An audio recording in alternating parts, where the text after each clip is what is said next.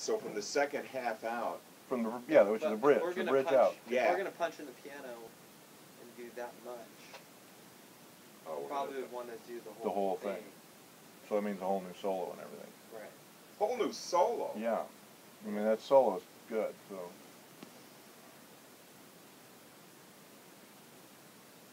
Because of the drum bleed situation. If we do the piano, we have to do the whole thing. So. Let it go. Yeah.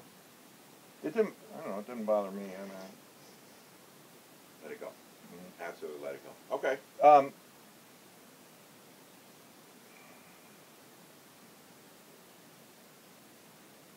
The only thing would be if I could cheat and put another piano track with just the bass notes. I was thinking about exactly the same thing. If I wasn't playing too much and it was too obvious that hey, he has 3 hands, we could probably get by with some. Go ahead.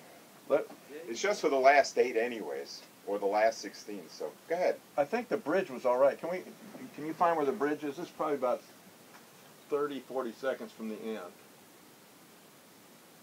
That's good. See, you're playing the bass there, so.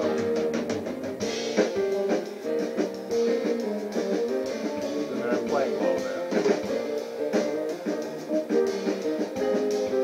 Do it here. Ba-da-da-da-da.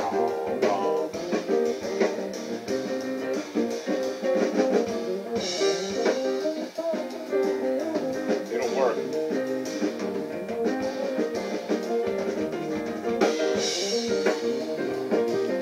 Yeah,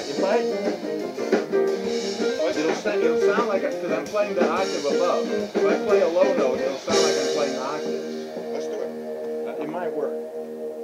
Okay, let's start that again. We'll start one on the last 8. You could, and you could maybe cut, if certain notes don't work, you can cut them out. Just